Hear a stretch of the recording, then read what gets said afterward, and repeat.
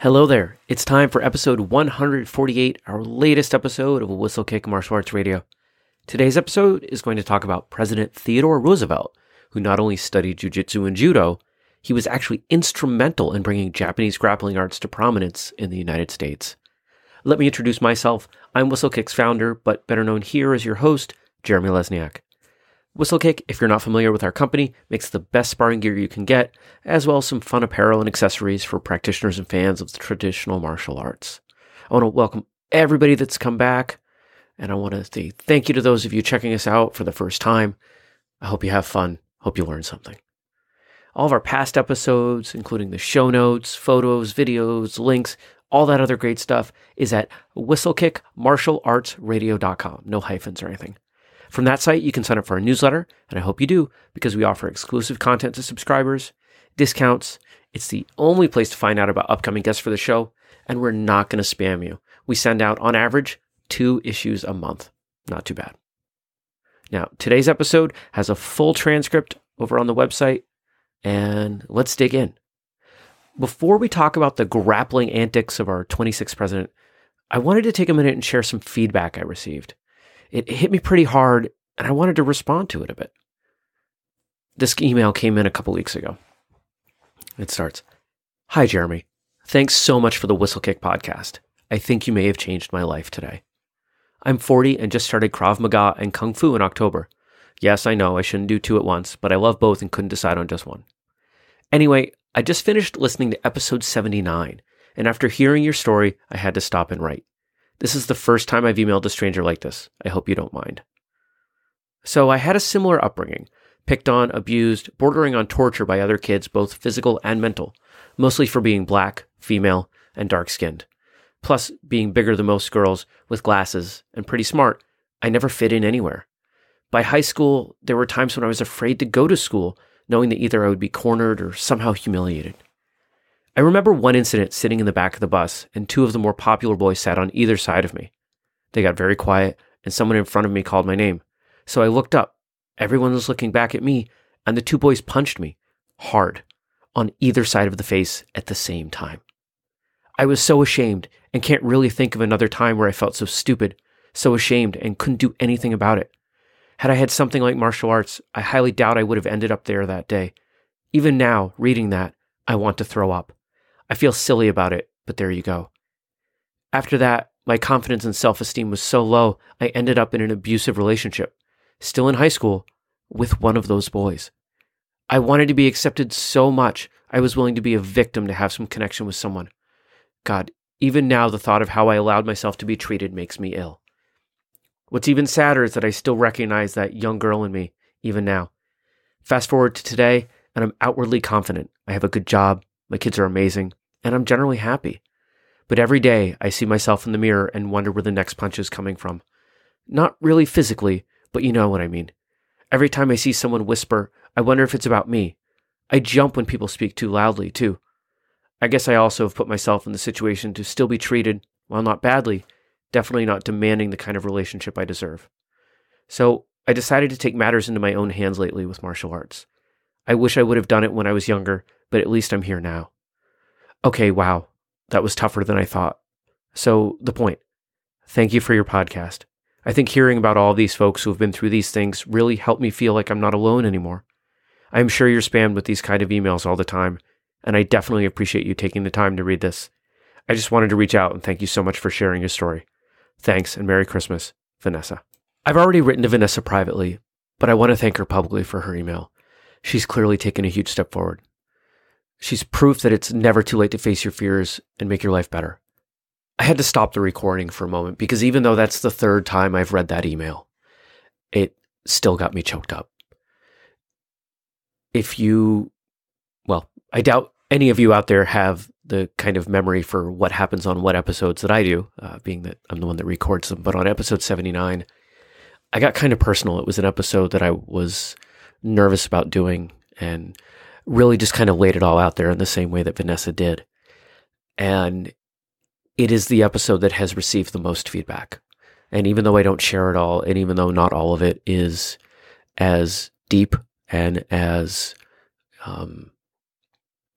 significant to the people that have written in, I know it's had an impact, and it's the episode that I'm probably proudest of.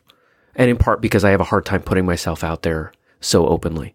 And part of this show is me learning to do that. I appreciate all the feedback I receive, and I do try to write back to everybody that writes in for whatever reason. Just today, I responded to someone's question about stretching challenges that they're having. I mean, I'm certainly not the best person to go to for that advice, I think, on the internet, but I will happily help wherever I can, for as long as I can. The way the show is growing, there may be a time where I can't do that, but I'll do it for as long as possible. Let's talk about Teddy Roosevelt now. I was listening to a podcast the other day when I heard one of the hosts make an offhanded reference to President Teddy Roosevelt having practiced judo. It wasn't a martial arts podcast, but the idea struck me, and I went and did some research. Not only did President Roosevelt practice judo, but there's quite a story here. President Roosevelt was a fighter. If he were alive today, he'd probably be ringside at MMA events. It wouldn't surprise me if he'd have shown up at a professional wrestling event in the ring. Not only did this man love competition, he really loved combat, all forms of it. He was a practiced wrestler and a boxer. He did things his way, and he enjoyed a challenge. As a kid, boxing was self-defense for him. Asthmatic, weak, frequently picked on, young Theodore had a lot of bullies. Here's a quote from his autobiography.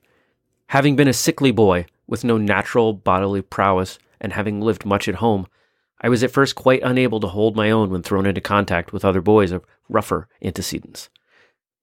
I was nervous and timid. At 14, he asked his father if he could learn boxing, and his father said yes. Another quote. I was a painfully slow and awkward pupil, and certainly worked 2 or 3 years before I made any perceptible improvement whatever. During later schooling at Harvard, he competed in boxing, but also now wrestling. He wasn't on any college teams, but still an active competitor. In fact, he developed a small following around Boston because of the heart he brought to competition. He certainly wasn't the best, but he just wouldn't quit. In 1899, Roosevelt became governor of New York and preferred grappling as his athletic pursuit. The American middleweight wrestling champion was near his home in Albany, so he hired him. 3 to 4 times a week, Roosevelt trained with a wrestler. Quote, Roosevelt, who was in his early 40s at the time, nearly double the age of the wrestler, looked forward to his training sessions so much that he eventually bought a wrestling mat for the workout room. John Finkel wrote in Teddy Roosevelt, the U.S. president that was always tough and ready to throw down for the postgame. As an aside, what a wonderful title for a book. Quote, while neither combatant had a problem with the wrestling mat, Roosevelt's comptroller did, and he refused to audit the bill for the mat, claiming that wrestling wasn't, quote, proper gubernatorial amusement. Now, what did the comptroller suggest as a better pursuit? A pool table. That never happened. Once he became president, he set up quite a few mats in the White House basement and sparred with anyone that would spend the time, including his wife and sister-in-law. In fact, he'd spar with nearly anyone of any discipline. If they were willing to go hard and he thought it was worthwhile, he'd do it. It was part of his desire to keep his skills up and his weight down. If you've seen photos of President Roosevelt towards the end of his life, you know that the skill piece was much more successful than the weight piece.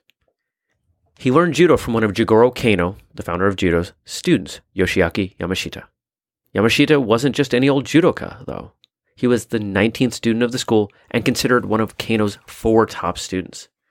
He originally learned of judo, that's President Roosevelt, when a wrestling instructor of his showed him some movements that he'd learned during time in Japan.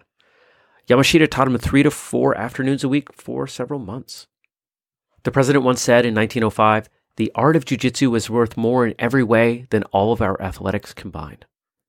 From research, it appears that Roosevelt confused judo and jiu-jitsu or else didn't know the difference somehow. There are writings of his where he referred to his judo teacher, Yamashita, as having taught him jiu-jitsu. Quote, the president's training partners included his sons, his private secretary, the Japanese naval attaché, Secretary of War William Howard Taft, and Secretary of the Interior Gifford Pinchot. When these people were unavailable, then Roosevelt tried tricks on husky young visitors. Joseph R. Smith wrote in an article titled Professor Yamashita Goes to Washington. Robert Johnstone Mooney, who had been one of the visitors that President Roosevelt threw around, later wrote, quote, he sprang to his feet and excitedly asked, by the way, do you boys understand jiu-jitsu? We replied in the negative, and he continued, pounding the air with his arms. You must promise me to learn that without delay. You are so good in other athletics that you must add jiu-jitsu to your other accomplishments. Every American athlete ought to understand the Japanese system thoroughly. You know, and he smiled reminiscently, I practically introduced it to the Americans. I had a young Japanese, now at Harvard, who was named Kitagaki, here for 6 months, and I tried jiu-jitsu with him day after day, but he always defeated me. It was not easy to learn. However, one day I got him, good and plenty. I threw him clear over my head on his belly, and I had it. Professor Yamashita later said that while Roosevelt was his best pupil, he was also, quote, very heavy and very impetuous, and it had cost the professor many bruisings, much worry, and infinite pains during Theodore's rushes to avoid blaming the President of the United States. Can you imagine that? Teaching martial arts to someone who is really gunning for you, and the thing that you really want to do is put them down, but you can't because they're the president. I would not envy that position. The president became America's first judo brown belt, and if the research I've done is correct, the most senior rank of high-level politicians until Vladimir Putin. As an aside, Putin has an 8th dan in Kyokushin karate. I've long wondered why judo seemed to have a place in the United States before karate, before jiu-jitsu, before taekwondo. I mean, taekwondo, we have a little bit more of an understanding because of when it was created, but really karate, right? And I think this answers, at least for me, why. President Roosevelt sort of laid a foundation for martial arts in America, and as big of a personality as he was, even though TV wasn't really a facet and American families didn't spend the time listening to the radio, there wasn't the volume of radio programming that we have of TV programming or podcasts or movies or anything today, I'm sure that it was written about frequently in the newspapers because this is kind of juicy stuff. It's a president acting sort of unpresidential, and people like that kind of gossip. So we can see the foundation that was laid for judo that led to karate, that led to taekwondo. Depending on how you want to look at it, we may not be the bastion of martial arts that we are if it hadn't been for President Roosevelt. So I find that kind of fascinating. Hopefully you enjoyed all of this. Now, did I miss a piece? Was there something else that you know from your research about Teddy Roosevelt that we should put in here? Or maybe there's another historical figure that has some martial arts stories that you'd like to see covered. Whatever it is, let us know. You can email info@whistlekick.com. You can leave comments on the show notes page at whistlekickmartialartsradio.com. You can get to us on Pinterest, Twitter, Instagram, YouTube, Facebook. Just search for Whistlekick. We'll come up in any of those locations. And so that's pretty much it for today. If you want to check out our products, whistlekick.com is where you can find those. Until next time, train hard, smile, have a great day.